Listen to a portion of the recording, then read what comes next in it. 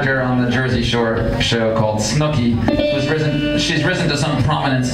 She's short but very feisty, and she's become like sort of a celebrity in America, weirdly, and just from being on this show. And was she on South Park? Yeah. Snooki was on South Park. All right. Well, then everybody knows. Wow. Well, when are they gonna put Peter Stampfel on South Park? I don't know. But, they should have you do like the introduction song, you know, like a banjo or something. I tried to work it out in 04. So there was a situation not that long ago when Snooki was arrested for being drunk and disorderly in public, and famously yelled out to the cops that were dragging her away. You can't do this to me. I'm Snooki. And do you know who I am? I'm fucking Snooki.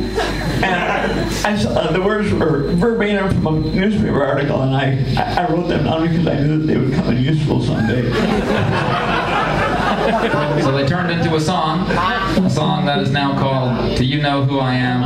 I'm Fucking Snooki."